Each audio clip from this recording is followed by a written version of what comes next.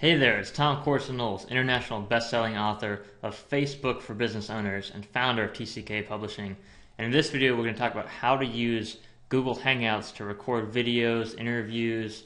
You can use it as like a free webinar for your audience, just to give value and hang out with people as well.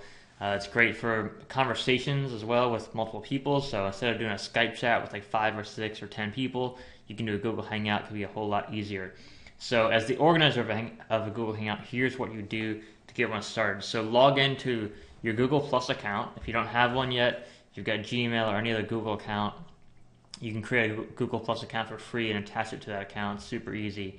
So once you're logged into your Google Plus account, just go click at Home up top on the left and scroll down to click Hangouts. All right, now next thing you want to do here is click Schedule a Hangout on Air. And you have to give it a name, so let's call this one Hangout Test. You can tell people who are following you on Google Plus or who you invite, tell them what it's about. You don't have to do that. You can schedule it for right now or later. If you're going to start one right now, just go ahead and hit now. And you can set your audience. So you can make it public or you can kind of make it private.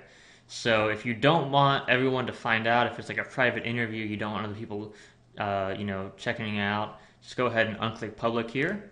And then if you want people, you especially want to invite people to listen in and to hear the interview, but not actually participate, but actually just watch.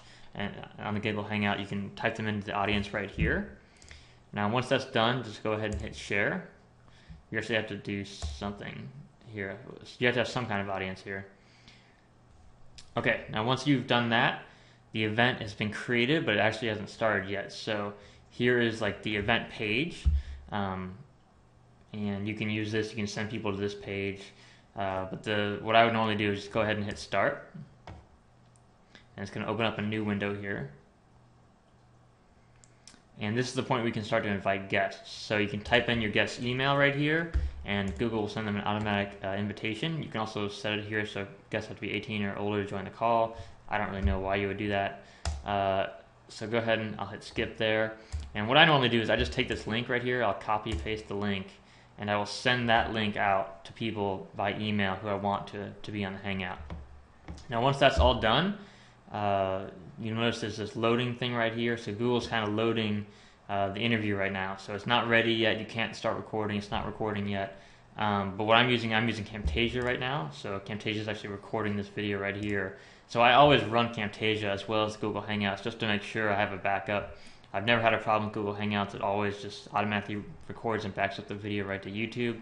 But just in case, I always like to have 2 things to record on. So then once you're ready, once the other party's joined you, you're ready to start a public Hangout and to start recording, go ahead and hit Start Broadcast.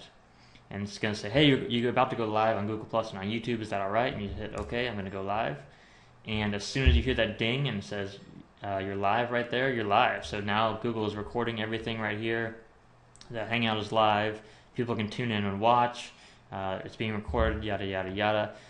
There's some things you might want to know about Google Hangouts, just how to use it and make it a better experience for you. So the control room, here you can moderate people's audio levels. You can turn video on and off. So I can turn my video off right now. I can mute myself, unmute myself. And you can do the same thing for other parties as well. So if someone's got background noise, you want to mute them, just go ahead and mute them right next to there.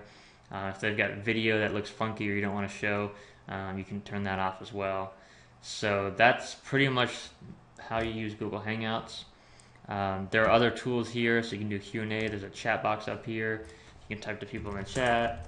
You can put links in the chat, things like that. You can take questions from your audience in the chat and answer them on the Hangout. And so that's pretty much it. You can also use Google Effects, actually. It's kind of a weird thing. So if you turn your video on, you go to Google Effects, you can put these little effects on you, like a little hat. You can put some hearts over your head. You can become a dog, and some other really, really random stuff. I'm not really sure, again, why you would ever use this professionally, but it can be kind of fun. So that's just some of the things you can do with Google Hangouts, and I hope this video has been helpful for you. Once you hit stop broadcast, it'll stop recording. And what happens after it stops recording is back on this page here, you'll actually be able to play the video. So the video's been recorded and Hangouts finished. It'll take a few minutes to render usually, and then after a few minutes it'll be posted to the YouTube account. Now, in order to record the broadcast in the first place, you'll have to set up a YouTube account attached to your Google Plus account. So if they're not attached, Google Plus will just say, hey, look, you need to attach the two accounts. It'll make you log in to the different accounts and sync them together.